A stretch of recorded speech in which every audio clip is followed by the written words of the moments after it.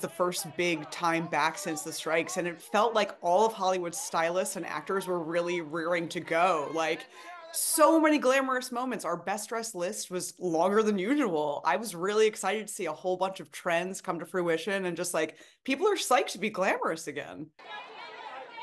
Thank you. A lot of red, that was really big, especially since like 2023 was the year of Barbie Pink. It's like 2024 is here in red. We're just like turning over on the color dial. Also, there was like a real return to old school glamour. Like Greta Lee wore this beautiful cream color Loewe gown with an open back.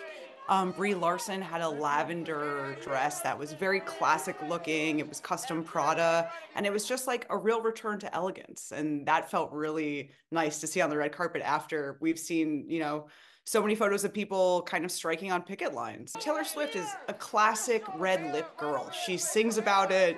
It's her signature look, and she kind of let the dress shine. There was no red lip. It was very understated makeup, but a beautiful green gown by Gucci. So I felt like she really let the dress do the talking, which was kind of a cool look for her.